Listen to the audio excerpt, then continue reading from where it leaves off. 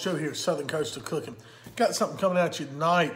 This is something I've been wanting to cook for a while, although I've never been able to find it locally, really. It's a cut of beef that a lot of people are doing, a lot of my friends with other YouTube channels and stuff. And I saw that Matador Meats has one. Hopefully I can get one from them sooner or later and try a real high quality one. But that's what I'm talking about is a beef tri-tip. Now this one came from my local Sam's. It's the only one I can find local, and I just happened to come across it. It's got a peppercorn marinade where it's bagged in. I do not like the idea of a pre-marinated piece of meat. Usually for me, they come out too salty, but we'll see.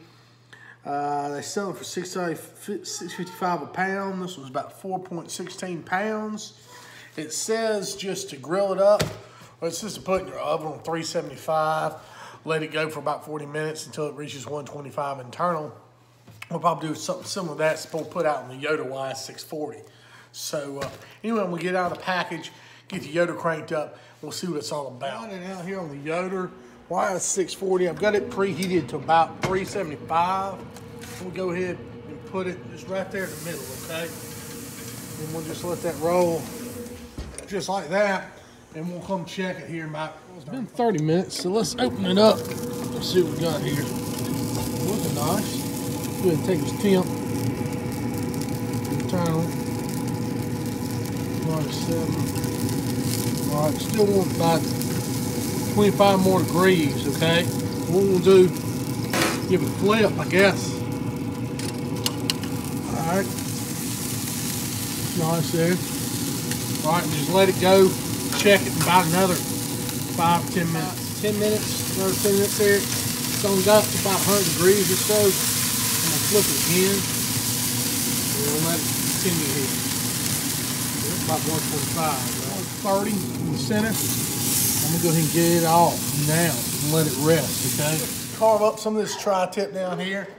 Bring it on in where you can see. Got one of my cold steel kitchen series. First thing you want to see which way your grain's running. I can see the grain's running this way, like that. So I want to cut it against the grain, okay? Definitely want to do that with tri-tip. Oh yeah, look at that. Isn't that pretty?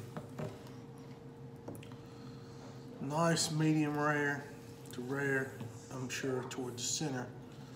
But yeah, I mean, I can smell this thing is full of flavor. Again, we'll just have to find out if it's too overpowering with flavor. I just want to basically try the meat and see what it was like, you know, being the tri-tip. So we got some slices out there. Looks really nice. Let's give it a taste. All right, so let's give it a try. Give it a taste for flavor.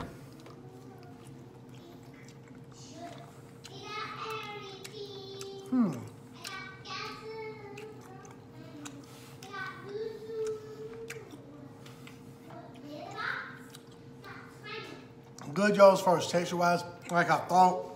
It's a little bit on the salty side.